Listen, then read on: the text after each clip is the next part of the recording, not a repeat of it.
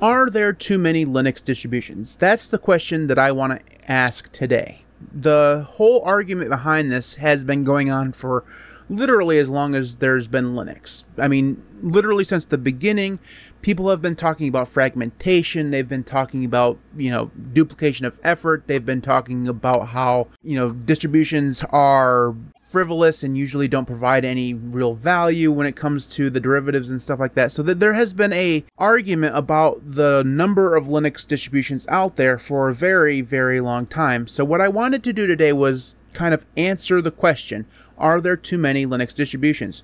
Before I jump in, if you could drop a like on the like button down there, I'd really appreciate it. It really does help the channel. So what I've decided to do was kind of argue this from both positions and then kind of give my opinion towards the end. So for those people who consider there to be too many Linux distributions, there are many different arguments that kind of go along to as the reason why they think that way. So the first one, and this is the big one, right? The big reason why people think that there's too many Linux distributions is that it causes fragmentation, right? And that fragmentation is bad because it means that there's just too much choice out there. Developers are splitting their attention between these little distributions and not working together, and it kind of causes duplication of effort, and therefore a lot of these things are a waste of time, and most of them are pointless and all this stuff, right? Fragmentation is the big kind of umbrella argument that a lot of people use when they talk about there being too many Linux distributions. And obviously there are a lot of Linux distributions out there that have been abandoned over time. So this kind of creates a bunch of digital detritus out there on the internet. So let's just say you've learned as new users that there are Linux distributions beyond Ubuntu, and you're trying to search for the best Linux distributions out there. And you're going to come across approximately 10,000 blog post articles out there giving you a list of the best Linux distributions. Approximately half of them are going to list distributions that no longer exist. Now, obviously, some of the distributions on those lists will still be around. Linux Mint, Ubuntu, Arch, those things. But a lot of the distributions have come and gone over the years, and that kind of leaves just a whole bunch of information out there on distributions that just do no longer exist, and that can cause quite a bit of confusion for new users, and it also just makes things kind of messy, right? Even if you've used Linux for a very long time and you're looking for a new Linux distribution, you might go find yourself a distribution that looks really, really nice. Maybe they've done a lot of effort into making it look nice or has some really cool tools, and then you go kind of searching into that and you realize that it's no longer being developed, and that can cause some disappointment and whatever. So abandoned distros do kind of leave behind what I call digital detritus. So that's another argument that people use. Another big one is that smaller, rarer distributions tend to have smaller communities, and smaller communities means that support is not as easy to obtain when you use those distributions. So it's argued that support for new users would be better if everyone used just a few main distributions, because it would allow support for those new users to be much easier. It'd be more consolidated. There'd be more people, and more people means better and more available support. Similarly, smaller, more rare distros tend to have less documentation, so even beyond just the people aspect of support, there's usually less documentation to be had when it comes to smaller distributions. And whether you like to admit it or not, most of the distributions that make up the Linux ecosystem are small, quote-unquote rare distributions. They're derivatives of other things. Maybe you'll come across the rare independent distribution, but even then, usually, because it's such a small project, the documentation is usually lacking. Not always, but usually. And the last one that I had here on the list is a little bit more of my argument, but we'll talk about that later, is that too many distributions kind of leads to lack of originality. So the big example I have of this one is that if you've seen one Arch-based distribution, you've kind of seen them all. It's kind of the same for Ubuntu-based distributions. It's the same for, Slackware distributions, I'm sure. Really, if you've seen one derivative distribution of the main distribution, you've seen them all. Usually there's not much there to make them stand out for any good reason. So you have your exceptions to this rule, and usually it's because those distributions stand out for a bad reason. So I'm looking like Miley Cyrus Linux or whatever it is, or Rebecca Black Linux, whatever. Those are derivatives of something else. They stand out for a weird reason or an odd reason or a bad reason, depending on how you look at it. So Usually, the derivative distributions don't stand out from the distribution that they've derived from. And that usually, to me, means it's kind of a waste of time. If you haven't put in the effort to make your distribution kind of stand out, to have original tools, an original installer, something that makes it different than what you're coming from, really, then what's the point? And that's a big argument for there being just too many distributions, because you can see that as you have more and more distributions, they kind of blend together and look the same, even if they do have different skins on them. So really, too many distributions leads to lack of originality. Okay, so those are the arguments for there being too many distributions. Let me talk about the other side of the argument for just a minute. So the first one is that the nature of open source means that developers get to choose what they work on. Nobody's paying these people for the most part, or if they are, they're probably working for a more established distro. But for the most part, the more independent developers choose what they want to work on. They split off from Ubuntu to go make Linux Mint. They split off from Ubuntu to make, Elementary OS. They split off from Arch to make Manjaro. And the reason why they've split off from these major projects is because they have a different vision for the project. They have different ways they want to do things. They want to make it a more stable version of Arch, or they want to not use snaps or whatever. They have different things that they want to do that doesn't fit in with the main project's goals. So allowing developers to have this choice allows more options for users. And usually choice is a good thing. So we'll move on right to that one, is that choice is important. So imagine going into the grocery store and there being only one flavor, one brand of cereal, right? Now everybody knows that this isn't true. You walk down the cereal aisle, there are dozens upon dozens of cereal choices. And that's good, because not everybody likes cornflakes, right? If only cornflakes existed, a lot of people wouldn't like cereal. They would just stop buying it. They'd find some other breakfast food. Same thing with salad dressing, or, whatever, you name it. Usually you go into a grocery store, you have multitudes of options, because it allows people who have different tastes in things to be able to find things that they like. Linux distributions are the same thing. Basically, is what I'm saying is Linux distributions are cereal. Weird. It's a weird metaphor, I admit it. But the idea is that the more distributions are out there, the more choice people have. And that choice allows them to find a distribution that works for them. And when we're talking about distributions, we're talking about the package management system. The package availability allows them to find a repository that has all of the software that they need, right? It allows them to choose a developer or a development team, or maybe a company that does a distribution in the way that they want it to be done. So let's just say they like the way Canonical does things, they can choose Ubuntu. If they want a more independent type of thing but prefer a more major distribution, they can choose Arch, which isn't corporate backed but still is a very large distribution with a big community and all that stuff, right? So depending on what you're looking for, the amount of distributions allows you to have basically unlimited choice over what you use, and that is always a good thing. And just to kind of go along with that, if you're using a distribution and it starts to go into a direction that you no longer agree with, so let's just say Ubuntu decided to start using snaps for literally everything. Oh wait, they're already doing that. But let's just say you disagree with that position, right? You don't really, it was okay when it was just one snap or two snaps, but now that they're putting the printer service in snaps and they're going to put everything else in snaps, you don't like that. You can leave Ubuntu and go use Linux Mint or Elementary OS or any other Ubuntu/Debian-based distribution if you want to stay on that side. Or you could go use Manjaro or Endeavor OS or Arch or Gentoo or Linux from scratch, whatever. If the direction that Ubuntu or whatever distro you're on no longer suits you, you can easily move to another distribution, and that is always a good thing. That freedom to do so is what makes Linux great. Now, I know some people will argue that Linux isn't really about choice. I think that's total nonsense. Of course Linux is about choice. Linux is about having choices. Maybe it's not about choices, but it's about having choices and having the freedom to do what you want to do when it comes to what you use on your computer.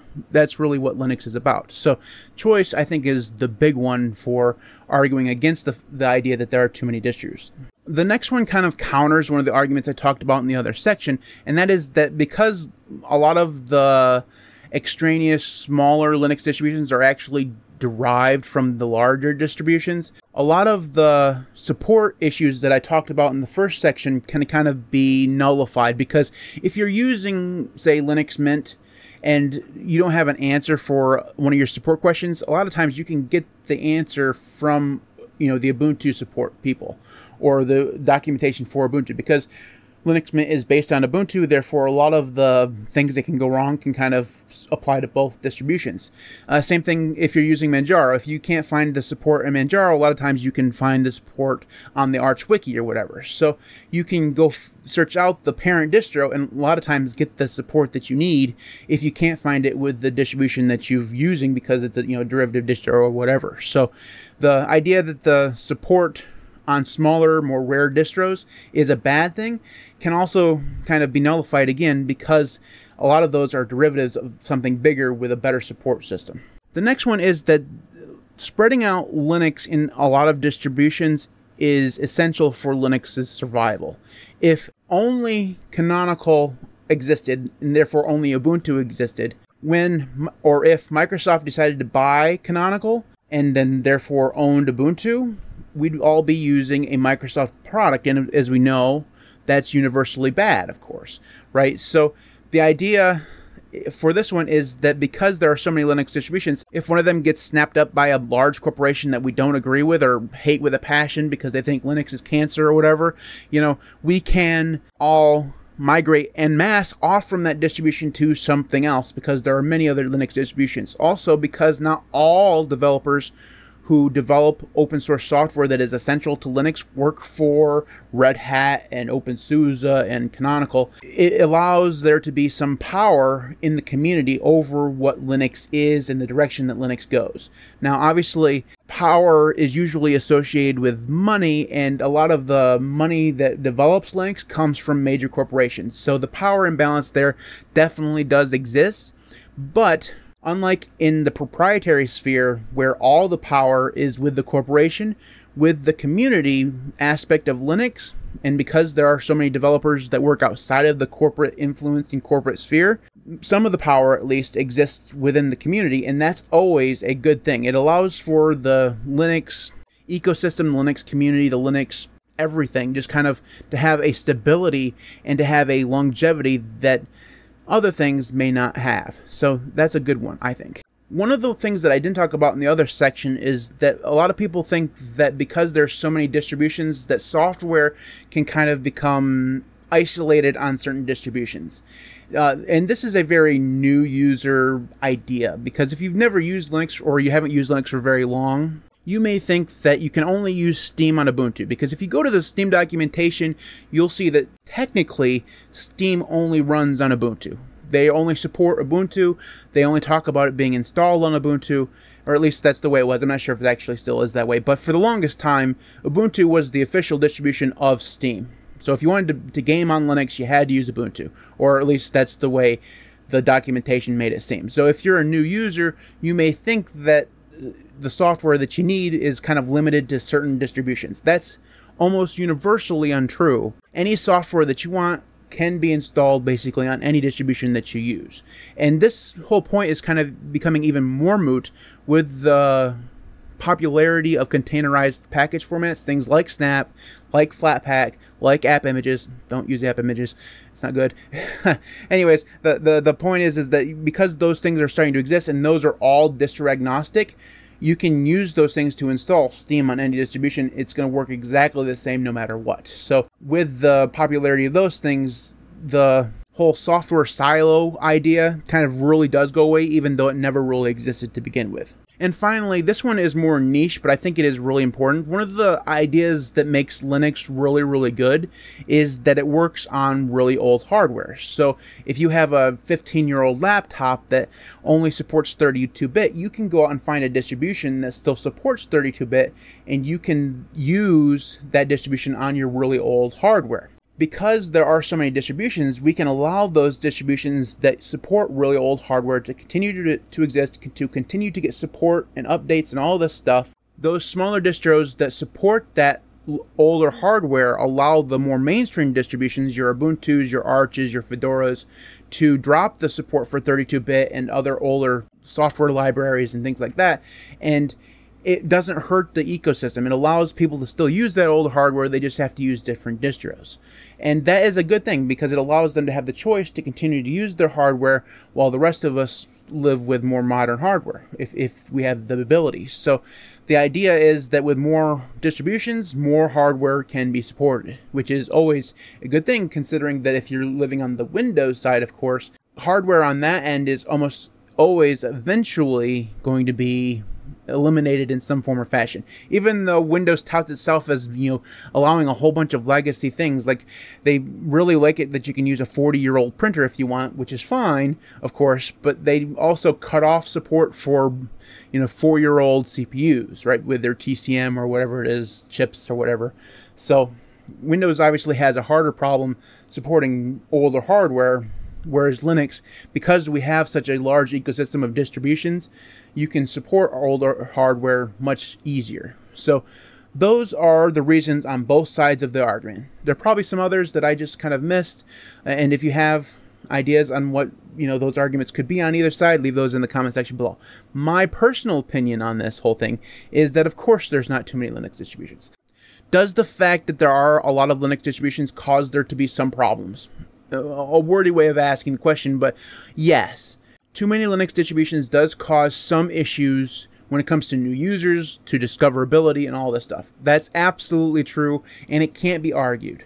But on the other hand, I think that the benefit of having a lot of Linux distributions, I think, outweighs the negative aspects of there being so many, because it gives people choice, and choices, I think, it's almost always preferable to less choice.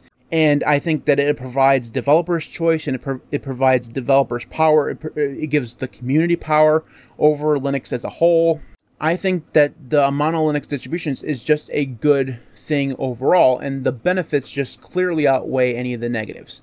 Now, whether or not you agree with me or not really kind of depends on your experiences with Linux. Like if you've had a hard time finding a perfect Linux distribution, you may come down on either side of this argument depending on your experiences. For me personally, I like to have the choice to choose what distribution that I want to use, and while I'm trying to stabilize my choice and kind of finally settle down on one and just kind of stay there forever, that's been a process and a journey for me. But because I had the choice to do that, that gives me some power over my own freedom, my own choices, and all that stuff. So, where do you come down on this? Are there too many Linux distributions?